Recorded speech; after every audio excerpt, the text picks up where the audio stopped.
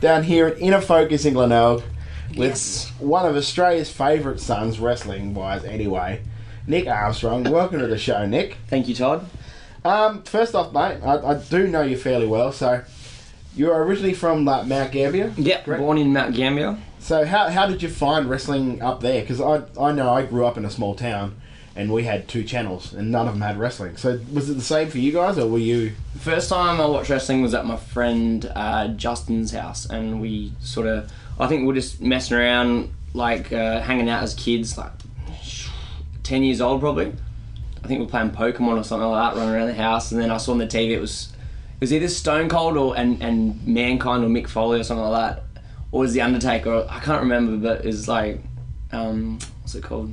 Buried Alive match. Oh, yeah. I was like, why is this bald man beating up these guys? What the hell is going on? And then just loved it from there.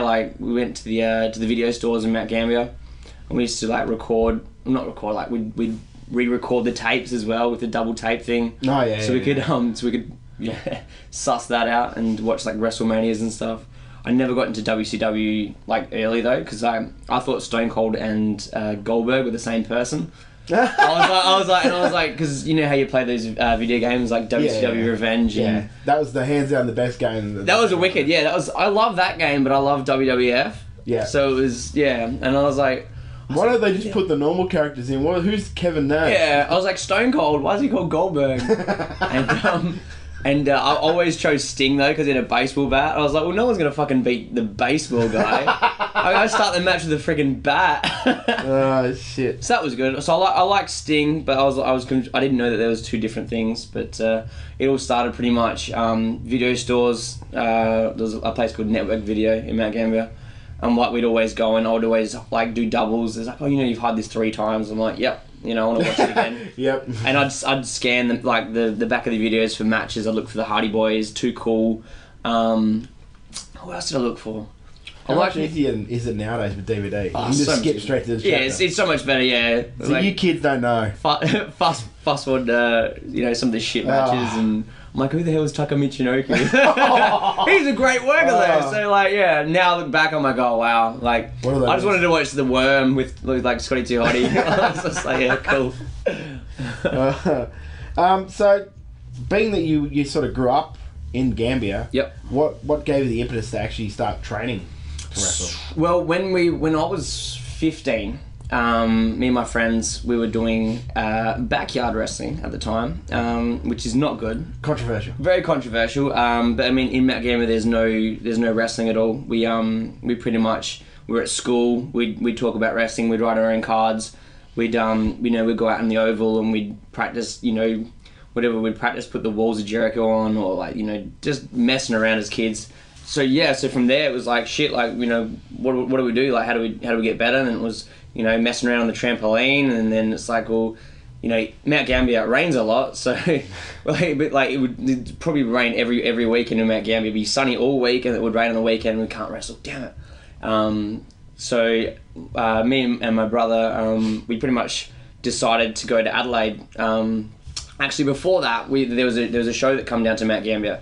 It was the guys that ran Joint Promotions. Yep. So Cole Devani. He was the promoter for the show, and he organised it at the Ice House. Was Matty and Cree on those, or? I saw Cree, or someone that had dreadlocks that looked like Cree, doing the ring setup and testing the turnbuckles, and I was like, oh, that guy looks a bit weird, and down the track, end up working with him. That's Mimic, by the way, for people at home. Yeah. So we saw them setting up the show, and we were so excited. I bought a front row ticket. And I think it was $30 or $40 or something back then. Yeah, back then as well. So I went down to Sports Power and bought a ticket. We went to the show and we loved it. This is the first proper pro wrestling live show. Jag Hartley Jackson was on it. Damian Slater was on it. There was a guy called Will Power that was on it. Who else is on it? What's the guy's name? Chopper Reed. Not Chopper Reed. What's the guy's name? There's an Australian wrestler called Chopper. I can't remember his name. Coleman. Chopper Coleman. That's right, not Chopper Reed. Chopper Coleman.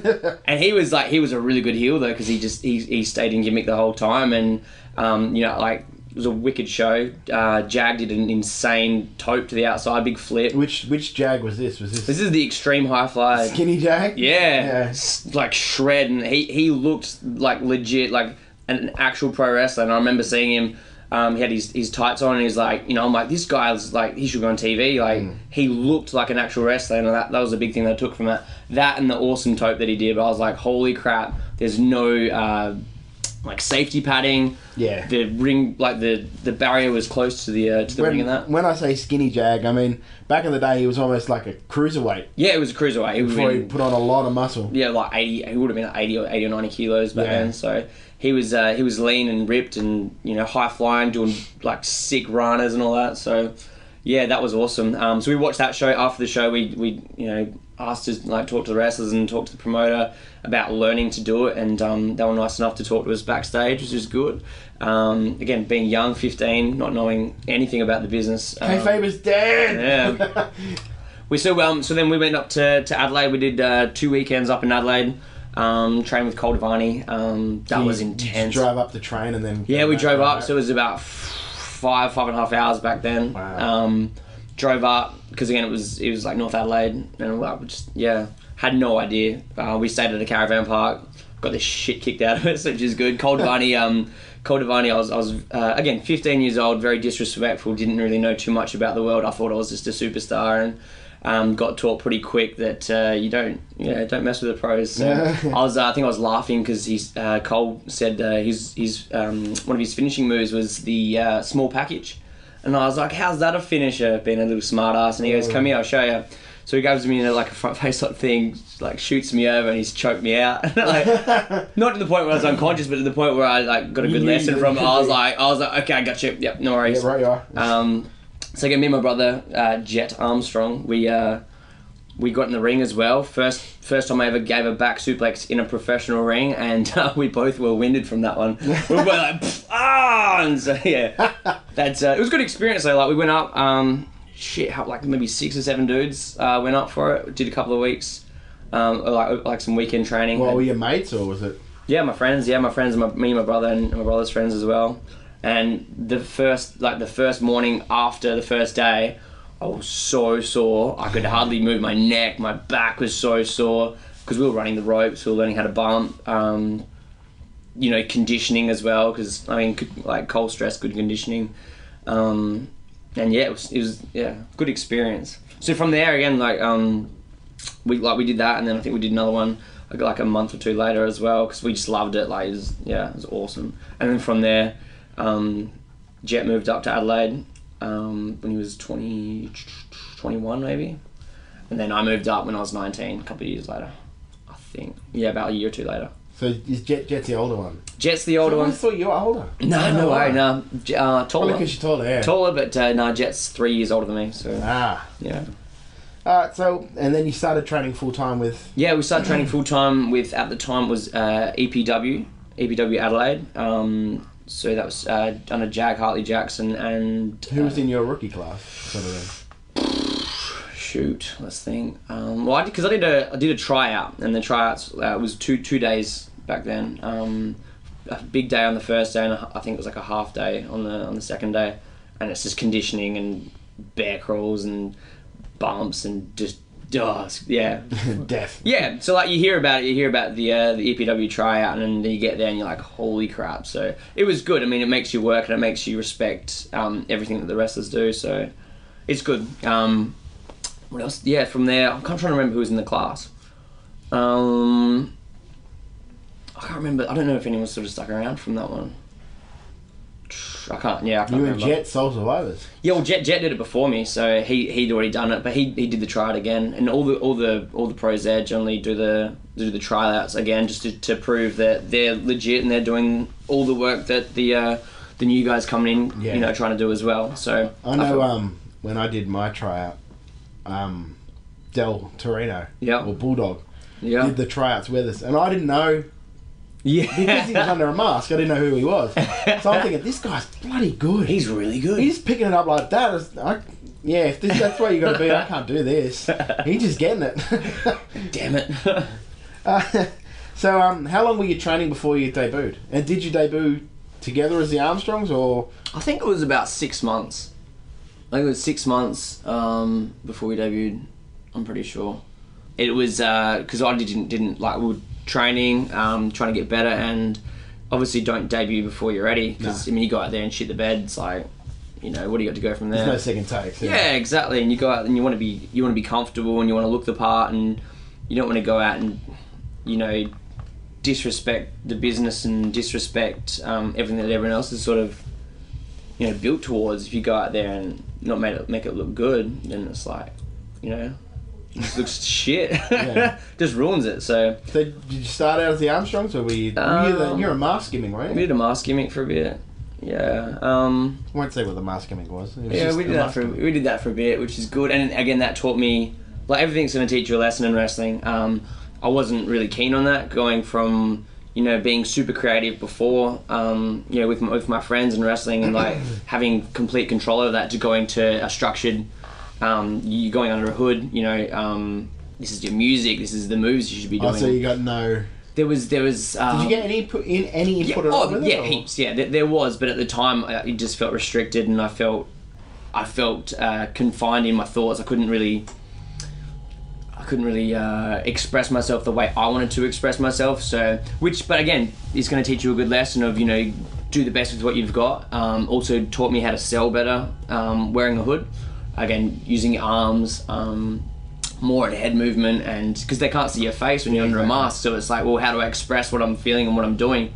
And so yeah, it was good tag wrestling as well. It was completely different because I'd wanted to do the single stuff. I'm very much my own person, and I find that the tag stuff was different because, again, I had to work with somebody such as my brother, who's we're yin and yang. So, like, again, there's the good and the bad. There's the positive, the negative. There's just different opinions and different things that we like to do. So, I mean, that's going to be great. That being said, though, your style is very similar to... Oh, very similar, because we've shaped it that way. There's a lot of stuff that I look up to him with, and that he does really, really well. And there's some things that I think that I can do better psychology-wise as well. So, like talking on a mic without getting in trouble. yeah, that works good. He likes to push the boundaries. I can't wait till we do that.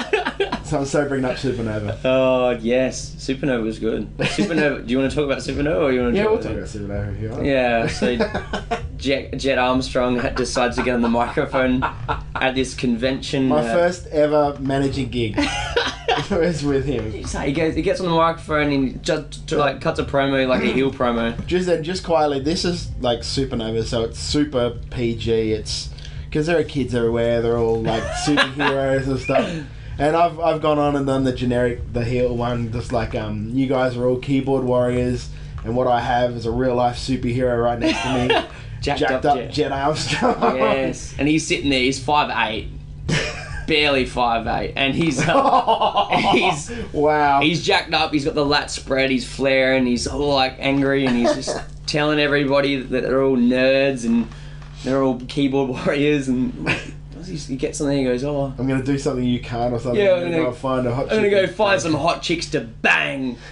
And what's Duke looks at him, the ring announcer dude. He's looked at him and goes, oh, not cool, man, not cool. Grabs the microphone, and Jet's pretty much banned from the promo. The funny thing is, like, Jet turns to me and he goes, did we do something wrong? Like, what do you mean we? I'm fine. You're in trouble, brother. No, you know, it's that saying, it's easier to ask for forgiveness than it is to ask for permission. And he's a good example of that. So, I mean, if you follow the rules, you'll never get anywhere. So, so how long did you wrestle at EPW Adelaide? I think from start of training to the like towards the end was just over a year, I reckon. Yeah. Did you unmask before you left, or? Nah. We I think my last tag, I think we had a tag match or something like that. It was a good experience, but at the time I was financially I was having some trouble, like with work and stuff. So at that stage I was just feeling stressed out and wasn't getting the creative outlet that I wanted to get from wrestling. Wasn't enjoying it, so I said, well, you know, I'm not going to do this if I'm not enjoying it, and pretty much decided to leave. Which, you know, it was a big thing because I love pro wrestling, and that's that's what I want to do. That's what I'm here for. I don't see myself doing anything else. So to have that, to take that step back was super hard. I was super nervous going in to talk to Jag about it because, again, he was my trainer. He puts a lot of effort into the guys, and to feel like I'm letting him down, feel like I'm letting everyone else down, wasn't a good feeling. But in hindsight, it was a really good decision because you have to spread your wings. Yeah, got to spread my wings to relax. Again, being 19, I was so young back then. I think I was 19. I might have been 20. You would have been 20. I would have been about 20, yeah. So again, 20 years old, so young. So getting out of that environment was kind of good. It was kind of just to relax. Still kept in contact with some of the guys that were there and had left and gone to Riot City Wrestling. And we were a bit skeptical at first about, Riot City Wrestling, we thought that the product was shit, we were just like, they don't know how to work. Then coming over, going to the first training we went to, Elliot Sexton and Jonah Rock were there, and they were just two awesome dudes. They're and Rocky Monero, he was there as well. So those were some guys that we liked and we wanted to get to know more and got along with really, really well. Come over to Riot City Wrestling, fucking loved it. So Mimic and Grim, two really cool dudes. Yeah. they're probably two of the nicest dudes in Australian wrestling because they're genuine dudes as well, which is awesome. And that's why we continue to keep going with Riot City, because they're just wicked dudes. And again, they have an appreciation for the wrestling, and they let everyone have a go, and it was good. So I felt wicked. As soon as I come in, I felt great. When we debuted, we had a match against the Rude Ones, Dell and Marvel, which is, the crowd were like, who the fuck are these guys? Yeah. We got with some new gear. We still kept our athleticism and all that, and we had some fancy moves. Looked like baby John Cena. He did, yeah. He was jacked up then as well, so it was good. Coming into to work some new guys, get some new experience, a different crowd, fucking awesome setup at Estonian Hall. Yeah. It was wicked. So that was I felt really good after that. And what year was that? Oh shit. 2010 or 2011. Okay. I'm really bad with dates. Yeah. No, because I think Brody and I came in 2012. Would have been. Yeah, I'm not sure, man. Yeah. But yeah, it was good. It was awesome. And they were fun days to work as well. Yeah. How long have you been wrestling all up before you decided to go over to Canada to train with Lance Storm? So and what was your sort of the impetus to do that? How did you hear about it and all of that sort of stuff? So I heard about wrestling, Lance Storm school, through Carlo Cannon, who's a pro wrestler in Melbourne, current MCW champion, and well deserved being the MCW champion. He's a very intelligent dude, very smart, very switched on guy. So we were talking about, I think we worked a match at Theberton Theatre, and big advice he told me was never forget why you got into pro wrestling.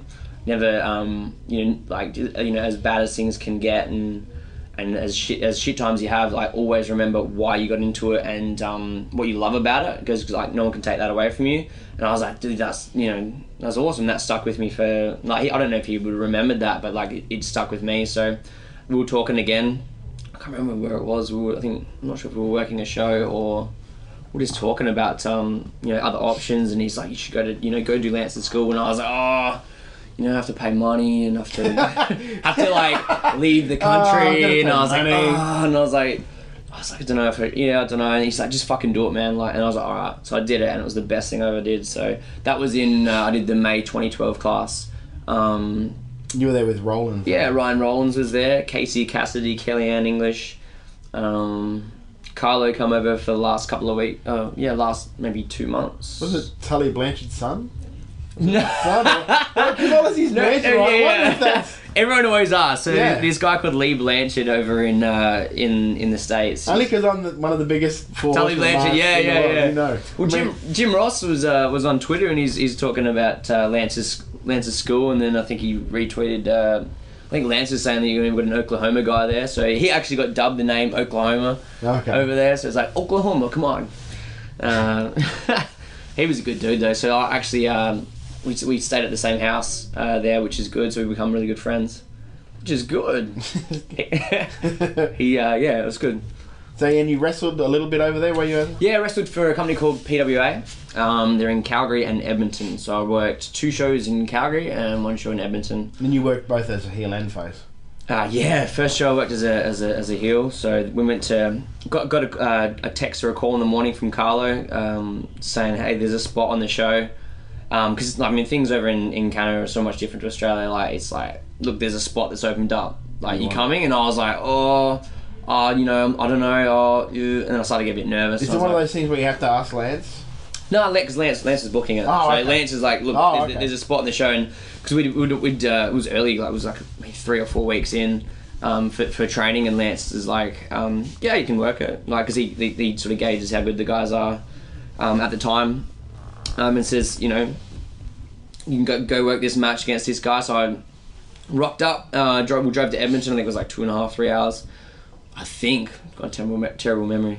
Ended up working Ryan Rollins in my first match in Canada, and it was I think like 8-minute match or something like that. I was a bad guy, he was a good guy, and it was good, man. It was awesome. So yeah, Lance was there. So the biggest thing was like wrestling in front of Lance, and getting some criticism and feedback, which is always good to better yourself. So that was kick ass. Yeah. Rollins is awesome, man. He's so easy to work. He's a really, really good dude. It seems to adapt it to lucha style. Oh, massively. Easily. Yeah. The thing is, like, he works all the high flying stuff, but his psychology is really good as well. So he knows how to get a great reaction. He knows how to stay in gimmick, which is a lot of guys nowadays don't. You see them, they walk down to the ring and they're in their gimmick, but as soon as the bell rings, it's like, I'm a wrestler now. He's on the whole time. Rollins is wicked, and he makes everyone look fucking awesome. So.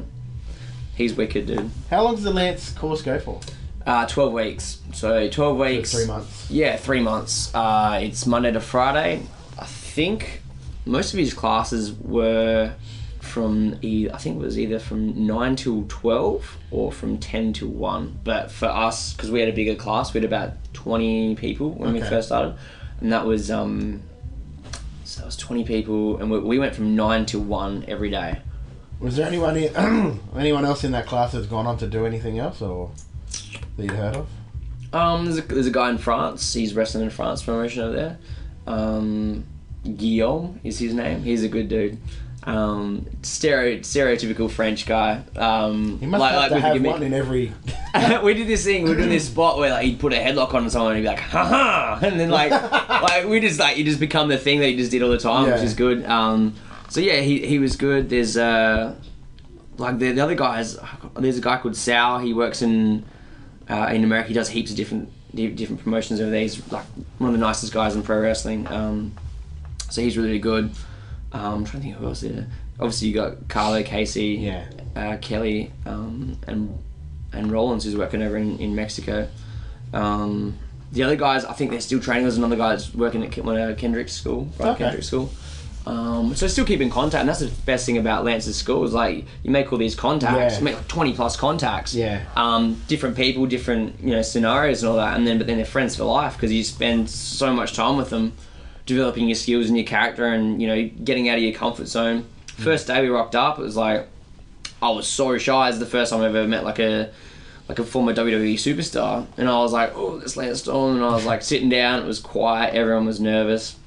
And then, fast forward 12 weeks, cracking jokes, everyone's having fun. Yeah. It's still serious and we still work, but it's so much more relaxed. Is it a sort of a thing where, like, now you could maybe message him and say, can you look at this and tell me what I'm doing wrong, if I feel like you are? Or Yeah, definitely, yeah. He's always open to emails and things like that. I've emailed him recently some footage from a match with Rollins and Carlo, like a tag match that we did. From 100? Yeah, from RCW 100, and just asked for some feedback and stuff, so I'm just waiting to hear back. So hopefully he gets back to me, which would be good. His class is awesome, man. I mean, like 5 days a week we were wrestling, 5 hours a day. We'd wake up, eat, wrestle for 5 hours, eat again, go home, sit down for like half an hour, eat, go train, eat, go to bed, and then wake up and do that again. And then you hit the weekends, and the lady I was staying with, she was the most energetic lady I've ever met, and she's like, let's go hiking, and I'm like, oh, I've just been like training all week, you know, I've trained weights every day, you know, doing extra cardio, doing, you know, the wrestling, the bumping, the drills, everything. Just want to sit down, and she's like, nah, let's go hiking, you gotta go see Banff, and I'm like, fuck's sake, alright. But it's good, like, it's good. She got me out of the house, and she was kicking my ass, like walking up the hills and all that. And then, you know, other days we'd wrestled some shows, like, you know, in Edmonton and stuff. That was kick-ass, man. Awesome dudes. Chris Knight, an Australian wrestler, he's wicked, man. He lives over there. Yeah, he's on the first season with Carlo. Yeah. Wrestling, what's it The called? World of Hurt. World of Hurt. Yeah. The reality TV series. Yeah, Lance talked about that and how much of a work reality TV is. And it's like, you see all these people watching, like, what is it, True Divas? Is it True Divas? True Divas? Total Divas. Total Divas. True Long Island Ice Tea. I don't know. Yeah, fucking the Divas one. I've only watched snippets of it, but just reality TV shits me, man. Like, I can't watch it. It's just such a work. It's like the one thing I will say out of watching Total Divas is it actually made me like Daniel Bryan more. Yeah. Because he's just like, I don't care. Just do it. Whatever. He's got like a good attitude. Yeah, the dog on over their diva stuff. He's like, why are you doing this? Why? Let's just go here and play with my dog. I'll do that. We'll just do that. Yeah. That's good, man. And also shows how much of a almost guarded pro that John Cena is. Yeah. He never really gives anything away. Even when it's a scripted thing, you can tell he's thinking about what the thing is supposed to say here. You have to, like, when you're that high up, man, the higher you are, the harder you fall. Yeah. It's a good one. Yeah. Alright, getting back to you. Yo. Alright. Tag wrestling or singles, which one do you prefer? Depends on the circumstance. Have you ever had a regular tag partner other than your brother? No. Or has it just always been? No, it's always been my brother. Yeah, Jet. So, I love tag matches. I think they can get a really good emotion. They get such a simple story. I'm a massive fan of tag wrestling. Yeah, I love it. I reckon you can get like awesome reactions. We've had some kick-ass tag matches against Sex Rock, which is Jonah Rock and Elliot Sexton. Carlo Cannon and Ryan Rollins have been some really good opponents for us. So I heard the ladder match you had in MCW was pretty awesome. Yeah, against Hardway Inc. Yeah, that was good. These guys are great. That was a really good story that we told. And I think a lot of people forget in pro wrestling it's more about the story than the actual spots and moves and, you know, do a fucking run off a ladder. It's like, well, you've got to set up everything so it means something and don't just have, wasted movements and wasted reactions and all that, and don't just do a chop for the sake of doing a chop, you know what I mean? Too many people are just... If there is one thing I've learnt from, like, Mimic and Grimm is that every match has to have levels. Yeah, big time. There's I mean... The levels, that's the one thing that Carlo was teaching us is, like, don't just go up top here, you know what I mean? Like, bring them down, then bring them up, and, you know, it's a roller coaster. You've really got to want them to want you to tag your brother in, or, you know what I mean? Get that hot tag. Get it and work for it, And when you've been watching it for a while and so behind the scenes, you can tell when somebody's missed that chance. It's like, oh, you just lost the crowd. Big time. And knowing when to pull the trigger and when to wait and wait and wait. And it's building that anticipation. You see those like movie trailers when they got the music and it'll start like a bit of boom, and then it'll go to something a little bit quiet, and then it'll go boom, bring it up towards the end, and it's good, man. There's different levels, so it's important. Where do you see your future? Sort of overseas or just in Australia wrestling? Would you like to go back over there? I'd love to go back over there. So that's the plan at the moment. I really want to go back over. It's again, I'm open to learning all sorts of pro wrestling. Like I've been going into a lot more of the Jap style at the moment. Been watching a lot of Prince Devitt stuff. Kenny Omega's the fucking man. I love watching that. I went and saw Nakamura against Slater down here, and that was, another level. Yeah, Slater's a pro, man. I was actually sitting next to Luke Santa Maria. Yeah. And at the end of it, that's another level to what we see. There's the thing is, like, Australian wrestling's got some really fucking good workers. And Yeah. they got guys that on a bigger platform can perform really, really well. Yeah, well, like it was him and Slater. So Yeah. And like, Slater's- it's just like, you know, there's so much potential in Australia. There's just it is a business at the end of the day, and unless we get some proper business, you know, happening, Yep.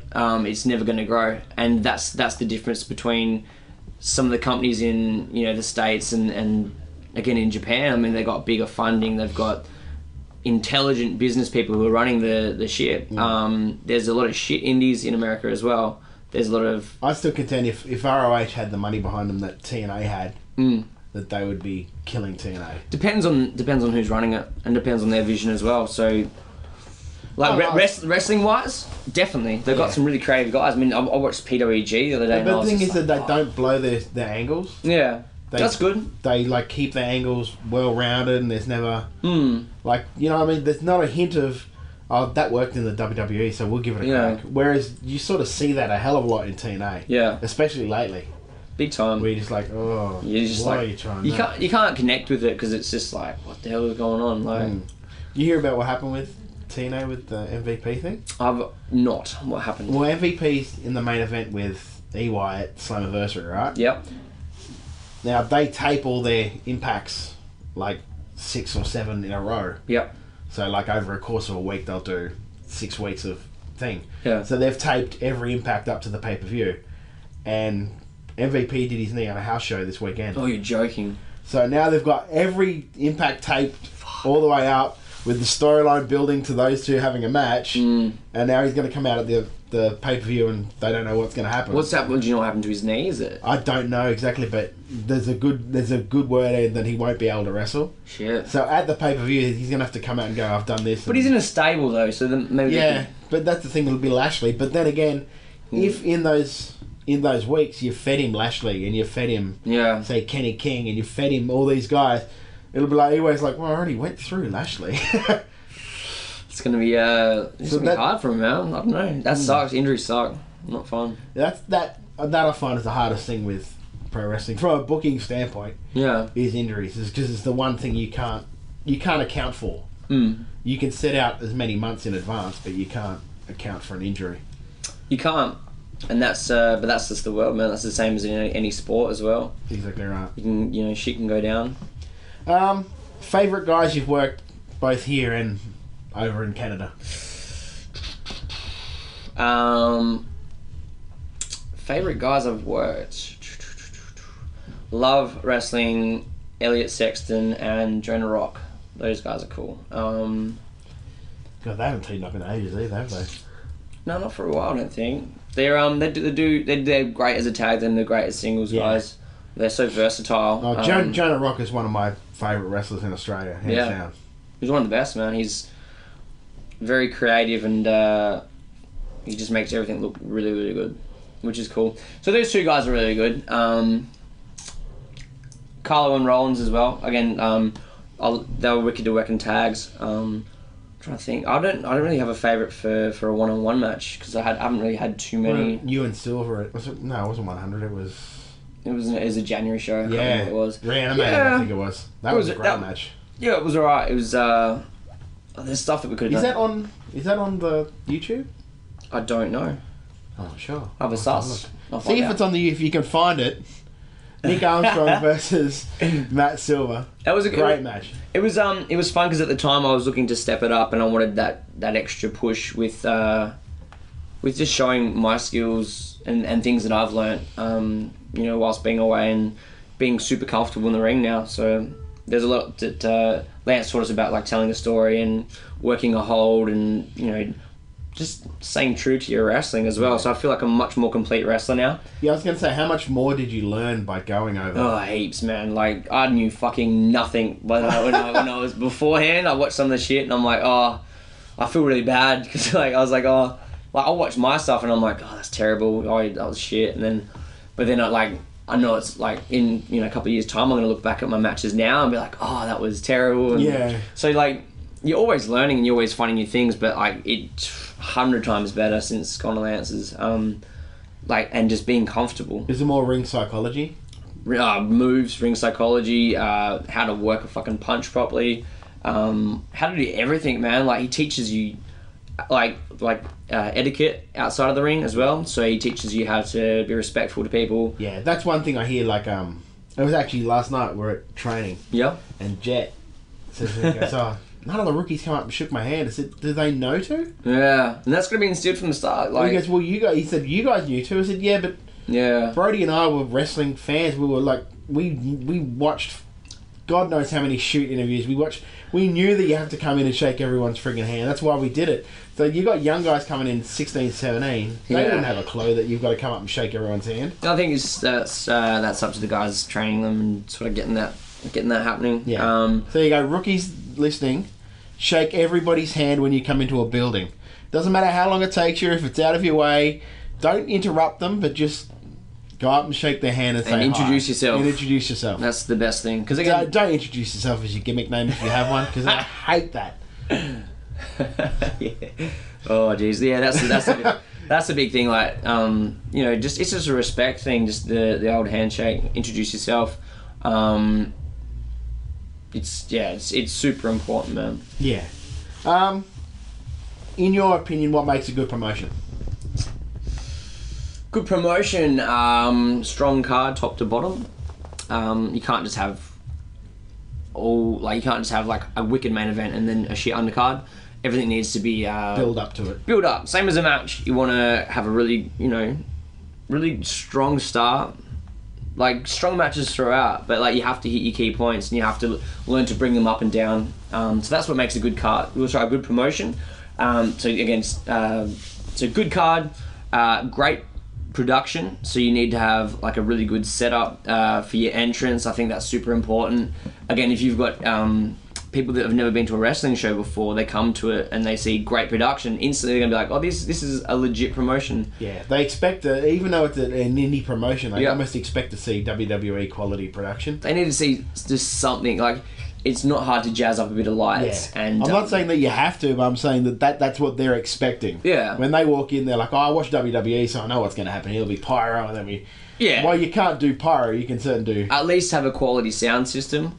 Again, that I like that. I think if you've got a good membership base, a good fan base, good crowd makes a good promotion. I mean, if you're coming out in front of like 3 people. Yeah.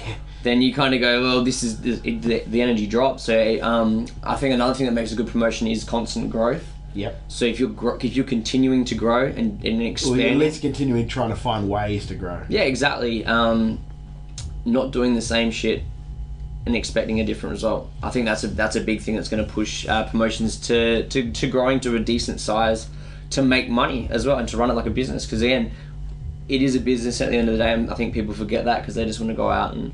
I mean, we did that back when we were doing backyard. We wrestled for ourselves, and it's like, did you see my flip? And cool.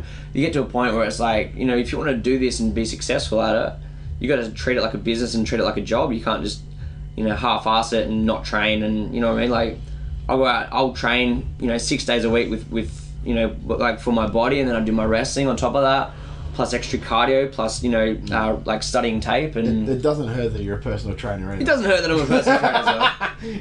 I mean, like, but that's the thing. Like, you've got an option to choose what you want to do and how you want to supplement your pro wrestling career. That's why there's guys like Matt, like Grimm, who that dude trains more than anyone I see. Definitely.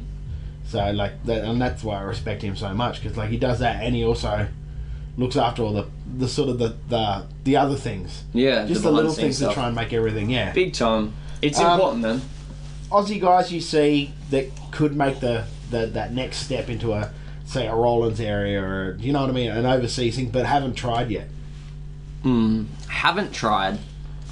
Because everyone says Slater should be there, but yeah, it's like. So Slater's like an amazing worker. So he's definitely one of the guys that I think should be. He should be in a New Japan. He should be.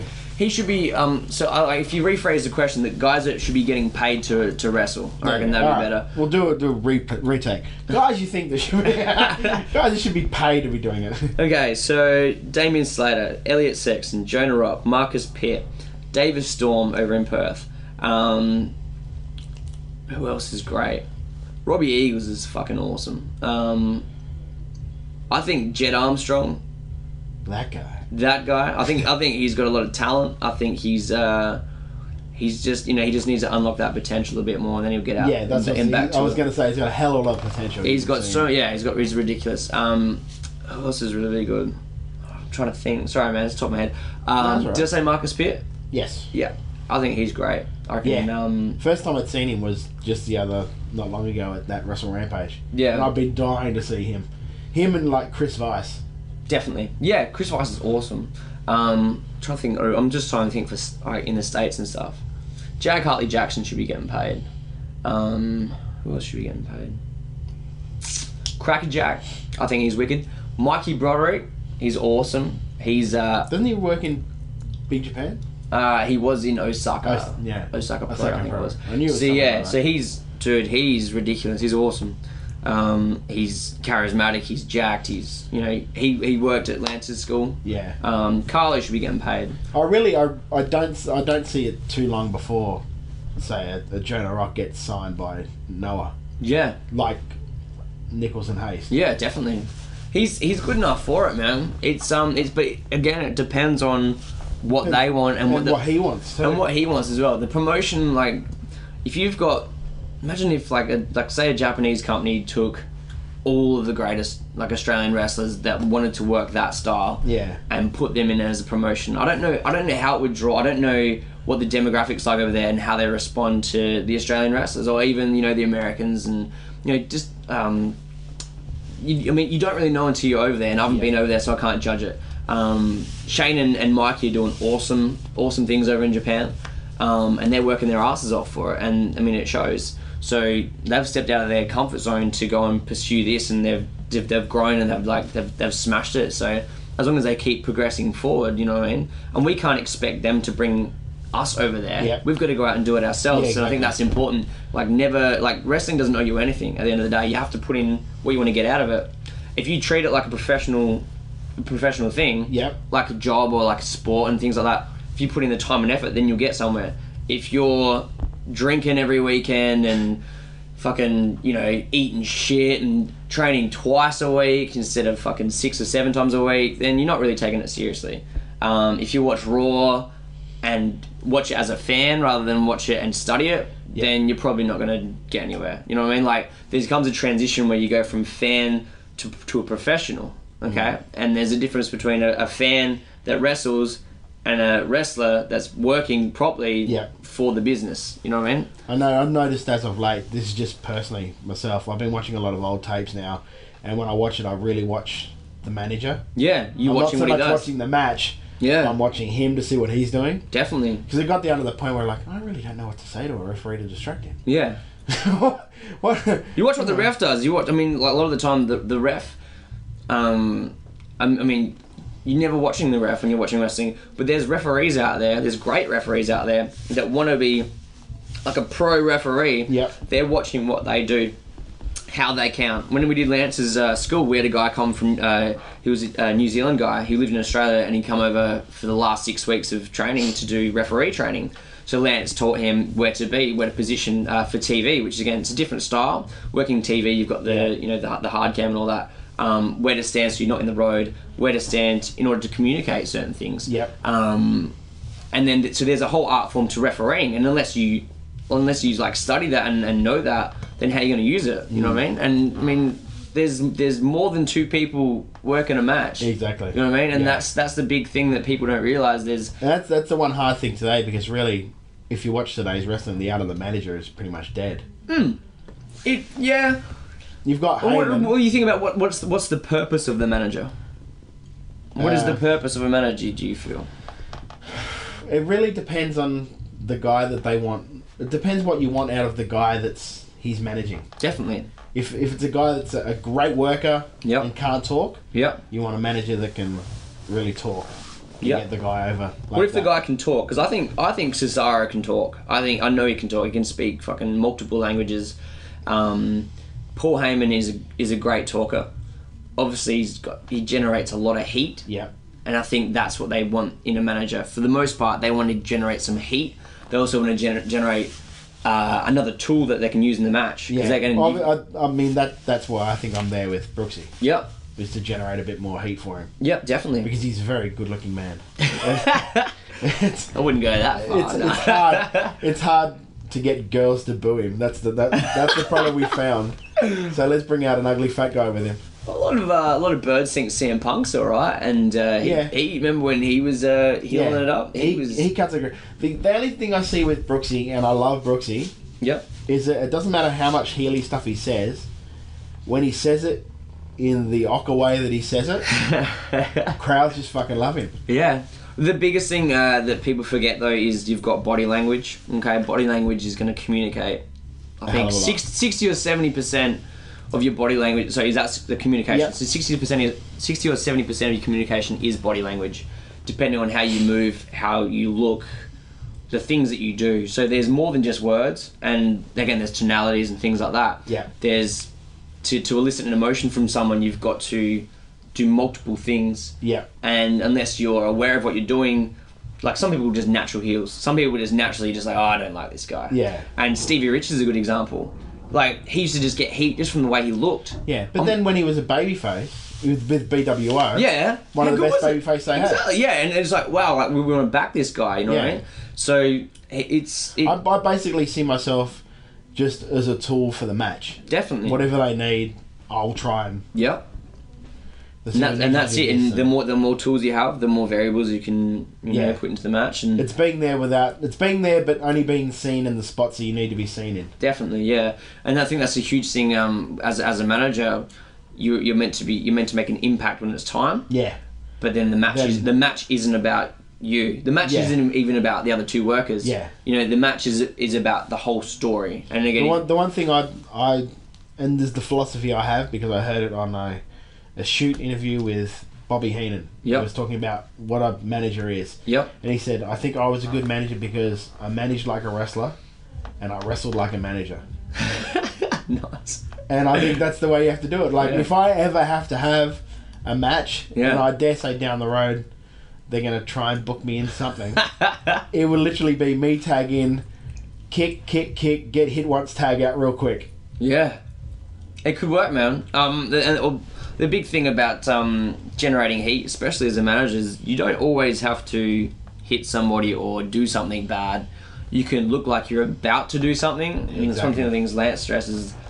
Like, if I look like I'm going to go punch this chick in the face, I'm running over to her like, oh, don't do it. Yeah. And then here he goes, and then, I don't even do it, you know what I mean? And then the face jumps in the road just at the last second. You're still going to generate heat. Exactly. And as a heel, you want to get as much heat as you can.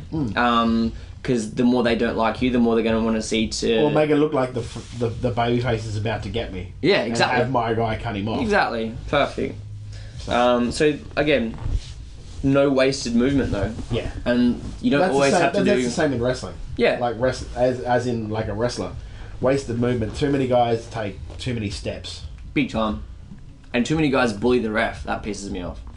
I think because true babyface. Leave the ref alone. Yeah, you leave the ref alone. You guys out there. To be fair, little Dana's just primed to be bullied though. He's so little. Yeah, I think you got to respect the ref because for the match purpose, like if you've got the referees being bullied and being told what to do by the big strong heel, yep. Then you've got no authority. Then you've got nothing to cheat with. If you've got rules there, then you can bend them. Yeah, that's the one thing I used to really like when they did that spot with Earl Hebner. Yeah.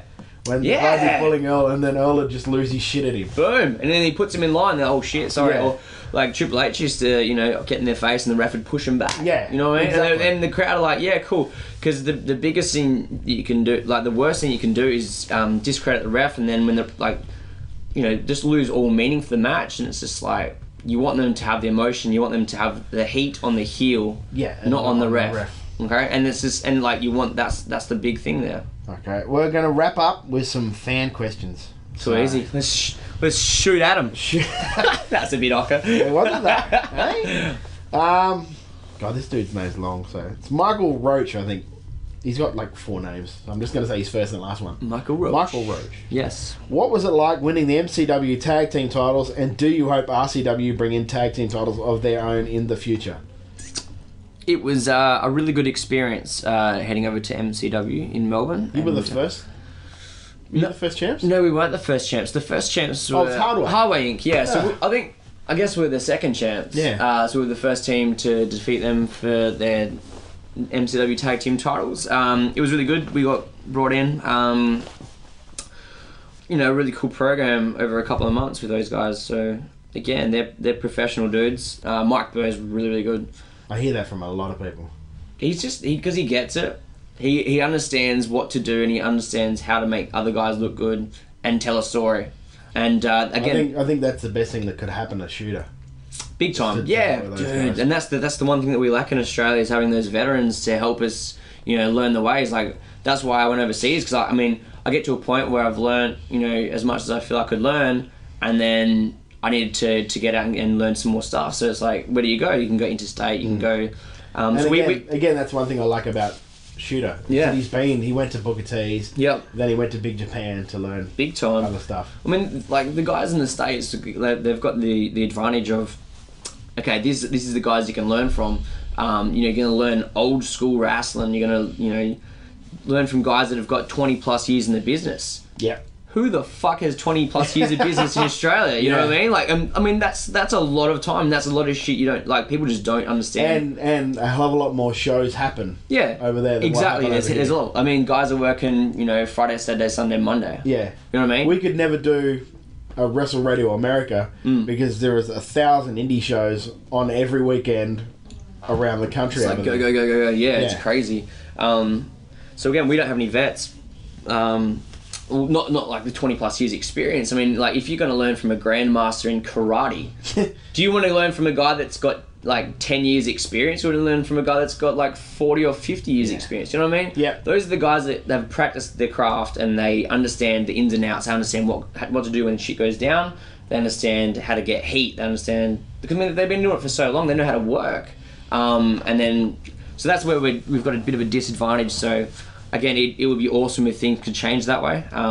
That's why we've got great schools now through like guys like Carlo Cannon over in Melbourne. But see, you're going to have it to the point now where in 20 years or say 10 years time, you'll have your mimics and your Grims that have been in wrestling for 20 years. Definitely. So, and yourself even. Definitely. But then unless we get to that zone where we want to be, like into the level that we want to be, like that high-end goal, if you're wrestling 20 plus years but the only place you've been is a place like Riot City Wrestling or a place like MCW or a place like EPW Perth, if that's where you've been for 20 plus years, that's like being the most experienced at McDonald's, you know what I mean? It's like, I've been it's I can make a burger like nobody's business. Do you know what I mean? One type of burger. But if you got that one burger, but if you travel to the fucking Himalayas and do some special burger from the Himalayas. I don't even know if they do. I don't even know if they do burgers there. A Himalayan burger. But like if you go out and you go to the top burger place, you know what I mean? McDonald's is a pretty fucking big company. Man. So I've ruined that. But this analogy is just gone. But do you know what I mean? Like you have to, like if you're teaching guys that want to learn to be in the WWE or in TNA or in Ring of Honor or in New Japan or in Noah, if you were training guys to be there and you haven't been there, then you're really just ripping them off. I mean, there's an art to pro wrestling. You don't have to go to those big companies in order to be a massive star. But guys like Carl Anderson in New Japan, he's fucking awesome. Prince Devitt as well. We've done a training seminar with them through Jag Hartley Jackson in Adelaide here, and that was at the time I had no idea who those guys were, and I really regret not knowing who they were because I could have got so much more of that if I knew that. That Devitt role is one of the most it's good, man. It's good, but in 20 years' time, if you got your mimics and your Grims who've gone out, Grim's already done it. He's went to Booker T's school, he's gone and he's out outsourcing now and learning more things. And you can see it changing too. You can see it changing. Yeah. Once you get a taste of it, man, it's like, holy crap, there's this whole other side of things. It's like in Punk's DVD, he talks about, I think I know a fair bit. And then he wrestles like Eddie Guerrero and he goes, oh my God, I knew nothing. Yeah, exactly. It's the same thing. Like, I wrestled Lance and I was like, holy smokes. Like, this guy was like, people go, oh, it's just a mid-carder. Fuck off. Like, I don't think he was so good. He's so, you've got to be good to walk into a promotion like WCW and they put pretty much every belt on him to start with, on his debut. The way he talks about it, though, he reckons it was a rib from Russo, though, because he reckons to carry 3 fucking belts around. he's just like, it's like Brooksy. Yeah, exactly. Yeah, it's a bit of a rib. So, but yeah, like, I mean, like, he's a guy that's got so much skill, and you have no idea what he can do, and like you go, oh, he's the boring character. He was playing a gimmick. Yeah, he's worked everyone, and he's a funny dude. And he wasn't that gimmick in ECW. Yeah, Impact players were great. Exactly. Yeah, it's awesome. So I mean, people forget, like, he's a perfect example of a ring general. Guys like Fit Finlay, ring generals, like, you can see how they work and how they can control it, and how they make other guys look really, really strong. You've got guys like Generico. So again, Sami Zayn. You can see how he works a match. He can work anybody, and he can make them look like awesome. Same as Chris Jericho, ring generals. Yeah, those are the guys that are in the ring. They're controlling the match. They're getting the most out of every single person. They can work a match with anyone. Yeah. If you watch a match with the Great Khali, for example, you can have one type of match. You watch him in a match against someone that's not a good worker. All right, someone that's a bit average. Watch that versus a match against like a Great Khali versus a Fit Finlay. Fit Finlay will make the Great Khali look so strong with 1 to 2 things: the way he sells it, the way he sets it up, the way he moves, and that's what, again, it takes to be a good storyteller. And he makes Great Khali look like this big beast. And again, being that big, he's got the look. It's like, okay, well, how do we make everyone believe what we're doing is really happening? Okay, going back to the question. Yes, sorry. Okay, you've already answered what was it like winning the MCW tag titles. Yep, gotcha. Now, do you hope RCW bring in tag titles of their own in the future? That was a very long Yeah. Obviously, that would be great. It would be great for the promotion because tag wrestling kicks ass. Yeah, I agree. And as long as everyone's working it properly. I agree, RCW management. It'll be good. So maybe, I don't know, who do you reckon could be contenders for the RCW tag titles if they brought them in? Well, it'd be you guys. The Armstrongs. The Armstrongs? Yeah. I think definitely Marvel and Voodoo. Yeah. You got two of the. They are really. There's some guys against. Marvel's one of the most veteran guys in the country, and nobody knows about it. Yeah. Which I think is amazing that he's got a good depth of knowledge. Yeah. Well, that's good. Ashton, Brady, they can be a good. I don't know so much contenders, but they can definitely be in the mix. Yeah, definitely. Like this past weekend, I think give them 6 months to a year. Yeah. And maybe Santa Maria and Wheeler. Yeah. Depending on how they gel. They just seem... The way you watch them work, they seem like they could work well together. Definitely. So, there's 4 or 5 teams. Definitely, that's cool. And then you got options of the interstate people. Exactly. I'd love to have, say, the hard way come over and work. Mm-hmm. I'd love to have bloody Marcus Pitt and Jonah Rock. Yeah. Even get like Jonah and Jag. Yeah. I'd love to see a Jonah or Jag against you guys. Definitely. That's so nice. Look at the smile. I like hearing that. It'd be good. Mr.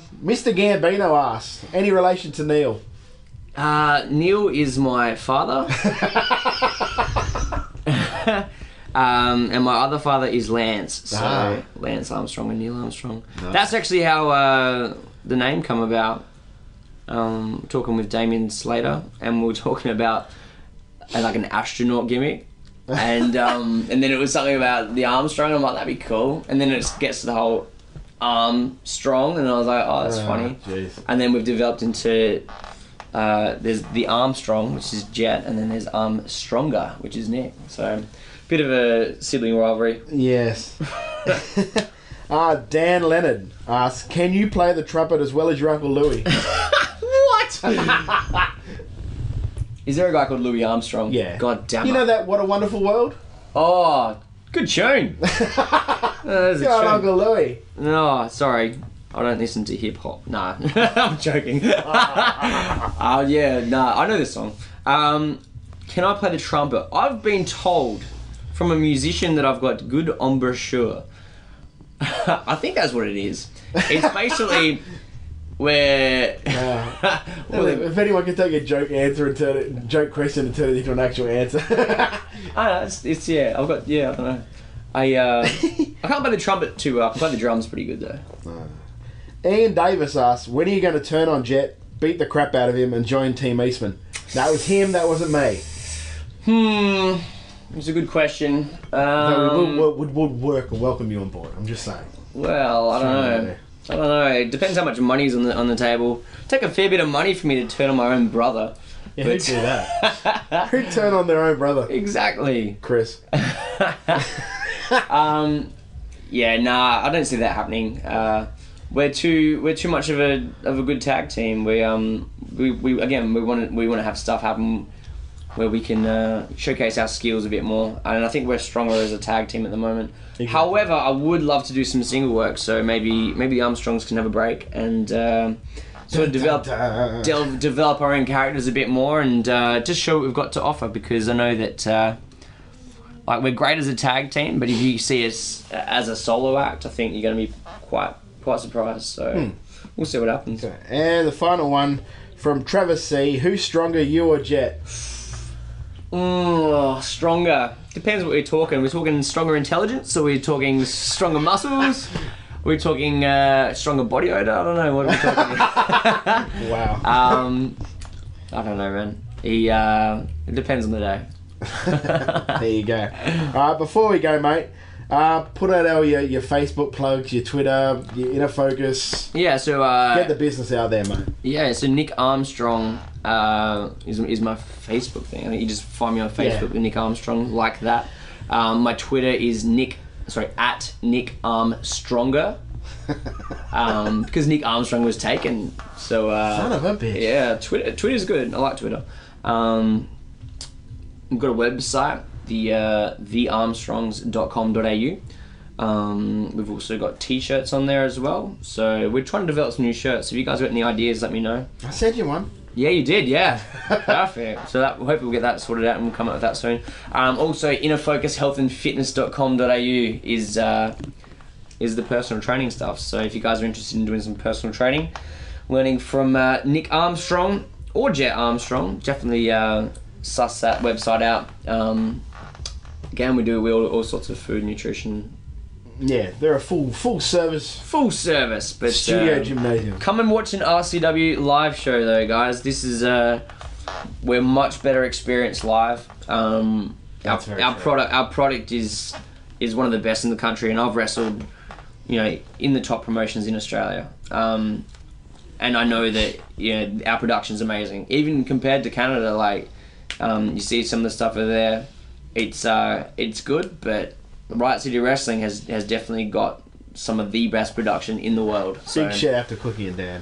Big time. Those guys, I mean, they're doing great things for us. So, and you know it. You come to one of our shows and you can go see some other shows. As soon as you sit down, you're like, this feels good. This feels was proper. 2-3 years ago, I reckon, it was the first show I went to. Yep. And as soon as we walked in, we went, wow, this is actual for real. Yeah. So. Very nice.